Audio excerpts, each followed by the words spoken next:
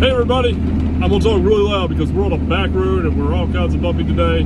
We're of course the rattling 1989 F-superduty. Yes, it is a 89 F-superduty because technically in 89 they did not make an F450. A lot of people call these trucks F450s.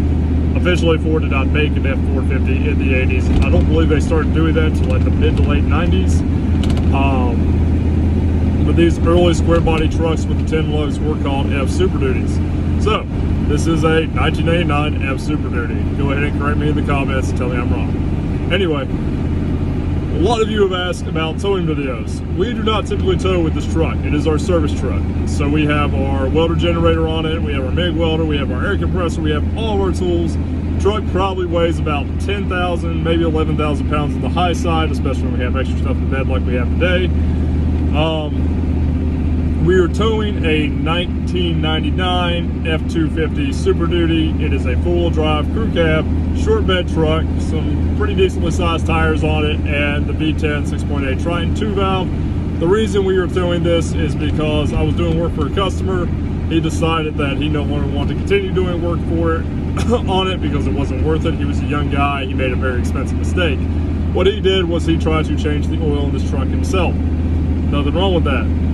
The problem is he drained the transmission fluid and then added 7 more quarts to the engine crankcase. So what happened was he drove the truck like that, and where we live, obviously there's a lot of hills.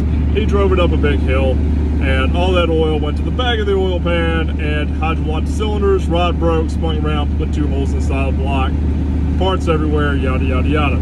With that being said, he had also driven the truck with no transmission fluid in the pan, except for what was left, of course, in the torque converter and in the valve body. So, yeah, he got ran majorly low on transmission fluid at the same time. There was a lot of shavings, a lot of metal in that transmission pan when we dropped it, and it just wasn't good. So, where does that leave us? Well, we're towing in the mountains. Yes, we are actually on a mountain. We're up into probably about 3,000 feet right now. We're climbing towards 4,000 feet in elevation. So yes, you'll get to see how it tows at a little bit higher altitude. It's probably about 40 degrees, kind of chilly this morning, which is probably good. The truck's staying nice and cool. Temperature gauge is staying between the R and the M, which is normal. And we are towing with an IDI. It is a 89, originally an NA truck with a T19 that has now been swapped to a 93-94 IDI turbo. It is a true turbo motor with a factory turbo and turbo rods, and a ZF5 swap with 513 rear gears, because that's what these trucks typically came with, either 513s or 463s. I am in the market for a set of 463s. I found a really nice guy in Pennsylvania that hopefully has a set, and we're looking to hopefully get that from him in the coming weeks. He's supposed to be coming down to Georgia, and when he does, I told him I'd give him a couple extra bucks for the headache if he would bring those down to us, because it would be really, really appreciated. Mainly because of where he's at in Pennsylvania is like 5 hours away. So how does it tow? Well, this truck isn't completely stock. It does have 2 flats on the injection pump. I just felt majorly in the turbo there. It has 2 flats on the injection pump, about a half turn on the torque screw. The 93-94s have a torque screw to limit low fueling down low. Very small adjustment there, and it has a blocked off wastegate, so our peak boost is pretty mild. At about 3,000 RPMs, we can make about 9 pounds of boost, which is basically nothing. But it's enough to, you know, keep the truck healthy. It doesn't smoke a lot, and we are pulling some pretty big hills right now. We are in 3rd gear, 2,600 RPMs at about 30 miles per hour. But once again, this is a curvy, windy, steep mountain, probably varying between about a 4% grade and probably about an 8% grade. So yeah. And I wish you guys could see behind me a little bit better, but if you look, we have basically no smoke at all here. It does pretty well. Being able to pull these hills at this speed is decent, and mainly that's credited to the 513 gears. I don't want to give people false hope. These 450s, as they're called, or Super Duties, however you want to list them or call them, especially since this one has the turbo swap, is going to run a lot different than, say, an NA 7.3 or 6.9 would with, say, a C6 or even a T19 behind it. Most of your 250s, 350s with a C6 are going to have, or sorry, 250s, 350s, yes, with a C6 would have something like a 308 rear gear. That's going to make towing really, really terrible, no matter what you do. Going up to 4th here because we're on some smaller hills. Got a bunch of water and mud in the road here. Definitely something to be aware of. Right now our temperature gauge is looking good. Nothing too crazy going on. Smell freedom air all around us. That's terrible. So far, I mean, it's doing exactly what it's supposed to do. To be able to pull these hills and stuff, you know, once again, being around 21,000 pounds, is maintaining temperature. We're in 4th gear, going up some mild hills now, 2,300 RPMs, around 40 miles per hour. The truck is doing really well. Once again, typical trucks are not going to have this. If you have a 250 or a 350, you're probably going to have, you know, if you have an E40D or a ZF5, you're probably going to have no more than a 373, or if you're lucky, a 410 rear end. These trucks are not power strokes. They're not 7.3, you know, with Huey injection. You need to realize they are anemic. Even with everything done to this truck, and we're going to have to go down to 3rd gear because we've got a big hill. We want to stay above that turbocharger. Back up to about 2,700 RPMs, 6 pounds of boost. We have absolutely no smoke behind us, and the truck's doing good. It's pulling the hill just fine. We're finally getting to where we're almost out of all these hills. We're back up, we're capping out the mountain now, probably around 3,600 feet in elevation, getting closer to that 4,000 mark, but that's the majority of the big hills here. Sorry about the sun being in your eyes. We'll make this turn in a minute. But once again, these don't have a VGT turbocharger or anything on them. Even the wastegate turbocharger that comes on them is relatively slow spooling. It doesn't really make hardly any boost below like 2,000 RPMs. If you're unloaded and you really wind it up a hill, and you know you want to lug the engine down, yes, you can start making maybe a pound or two at like that 2,000 mark. But realistically, it's right around like 2,200–2,300 RPMs. It really starts making power. These don't have electronic controls, so you can bog them down way down in the RPM range. And what you'll do is you'll start getting, in my case, because the pump is tweaked a little bit, it'll start getting kind of hazy if you fall under the turbocharger. Once again, these are more of a driver's truck. You have to realize the truck and what it does and how it runs and how all the parts work together. You have to drive it like you would an old truck. Once you fall under the turbocharger on this, especially with, you know, 21,000 pounds, it's not good. It's just going to start getting hazier and hazier. It's not rolling coal by any means, but it's probably producing a lot of excess EGTs. And once again, that haze, that black smoke, is just dollar bills going out the exhaust. It's not doing any good. Just get your RPMs up, shift down, suck up your pride, and get those RPMs up and you'll be fine. Right now, we're going up some mild hills. We are in 5th gear. We're running about 50 miles per hour, 2,400 RPMs. If you notice, if I roll onto it right up now, I'm about 4 or 5 pounds of boost. And it can pull these hills just fine. One of the bad things about the 513s is, once again, you're really limited in speed. About 60 miles per hour is about as fast as I like to run in this truck. At 65, we're tacking about 3,000 RPMs. Keep in mind, that's almost defueling for the truck. I think the truck starts defueling at like 3,200 or something like that. I've had it just out of plane and just unloaded at 70. And I mean, it's literally like, I think it's like 32 or 3,300 RPMs. The truck just doesn't make power. It's not good. And right now I'm rolling up a hill. We're about 2 pounds of boost, about 2,000 RPMs.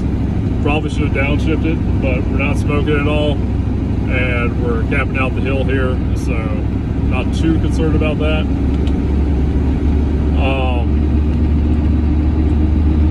But yeah, that's kind of the downside to having these gears. And that's one reason why I plan on going to the 463s, is because I spend a lot of time running like 55 miles an hour, 60 miles an hour, and being able to cruise at about 200 to 300 RPMs lower without killing, you know, the towing performance, because we do carry a lot of weight,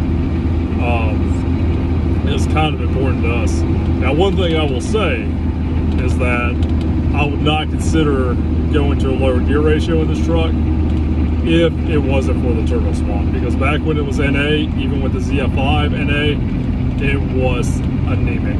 It was really anemic, and the turbocharged engine has made a fairly significant difference in performance. I found the turbocharged engine for 800 bucks. It needed some work, but it wasn't a ton to get it up and running good. I did everything ourselves, so I wasn't paying a diesel shop, and it has made a huge difference in just the drivability of the truck. Enough so where I can say, okay, I can, you know, go to a numerical lower gear ratio, lower my RPMs a little bit, and cruising, and not feel like I'm sacrificing, you know, a ton of performance or anything. Once again, flat straight right now. I'm gonna roll on it a little bit for you guys. 50 miles an hour, accelerating fairly smoothly. A little bit of a hill, 2,500 RPMs. About, let's see, 6 pounds of boost here. We're up to about 55 now. And we're gonna go down here and get ready to make this turn, have a couple more hills to go up.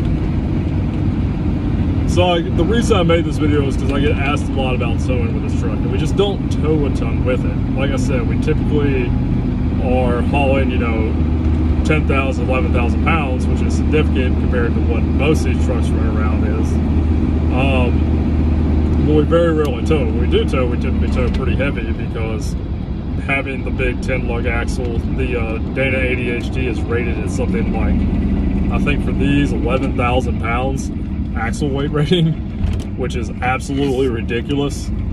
These things have a massive rear end in them. They've got massive hydro boost brakes. It's one of the reasons I like them. The brakes are not vacuum controlled, obviously. They're hydro boost, so they actually run off the power steering pump, and they just offer a ton of stopping power. And with that big axle, we actually had the same truck the way it's loaded now behind the 2500 HD, which is my grandfather's truck, and it was majorly sagging in the back. Just the trailer's small. To orient the truck on it and have the truck in a safe orientation, we had to move it really far forward, further than I probably would have liked, and it really squatted the back of that truck to a point that it felt almost unsafe. Instead we hooked it to this, and yeah, it's working much better. It didn't even squat. Of course, this has like freaking 8 leaf springs on the back, so I mean, that's part of the reason why. The truck has stayed planted really good. I mean, if you're towing a whole lot of weight, or even carrying a lot of weight, if you have one of these in a dump truck configuration, the difference between these and an F-350 is pretty significant. The brakes are just massive. The parking brake is actually off at the back of the transmission. Well, it's a separate brake system. You have disc brakes all the way around. These really are good trucks for the money. I feel like a lot of people overlook them, and you really don't have to. The downside to these Ford Super Duties in these early years are simple. The gearing can kind of suck, especially if you live like in the DC area, or an area where you're going to have to run 70 miles an hour without getting run over. These trucks just cannot do it, not unless you re-gear down to like a 430 or 410.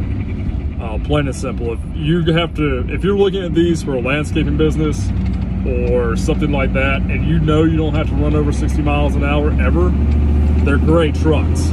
Especially with the 513s. If you're going to be doing a dump truck, I'd probably recommend the 513s. The 463s don't give up a whole lot. Like I said, they only drop your RPMs by like 200 or 300, so not at cruising speed, so not a huge amount.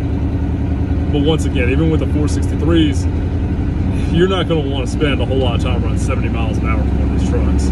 Number one, the front ends are probably a little bit loose by now, and these do have massive front ends on them as well, both the four-wheel drive and the two-wheel drive variants.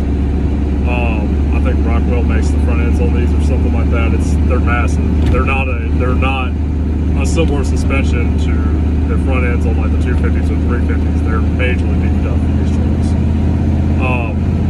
But once again, the front end's probably going to be a little bit loose. You're not going to want to run 70 miles an hour with one of these, even with 463s. Probably, if I had to cruise the highway regularly with one, I would be looking at something with like a 430 or a 410. And once again, I'm not sure if you're going to find that in the F-superduties or the 450s. You're probably going to have to go back to a 350 or something like that to find that. So just be aware of that. I feel like a lot of guys get these trucks and they expect them to be these huge powerhouses.